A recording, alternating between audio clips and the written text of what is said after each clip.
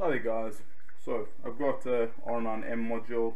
This one's actually blown so it doesn't take power from internal or the external.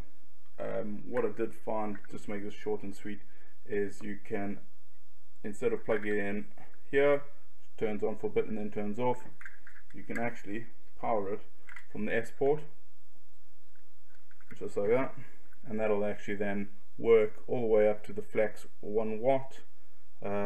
If you needed it too, I have tested that. Other thing you can do, I did buy a new one because I didn't think it was going to work, is the step down to 5 volts. So you can take your 3S lipo, plug it in, and it will actually, if I can actually get this on here, it'll actually step it down to 5 volts.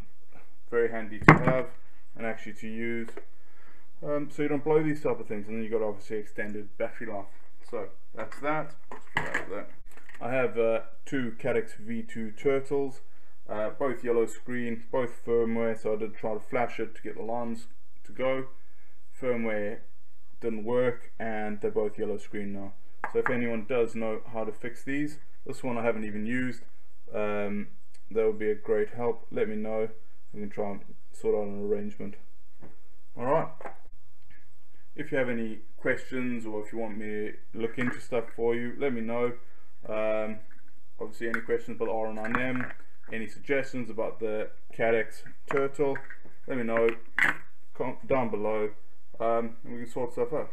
I probably won't do this very often, these type of videos, but thought I'd give it a go. Got a little bit of time, and yeah, cheers, thank you very much.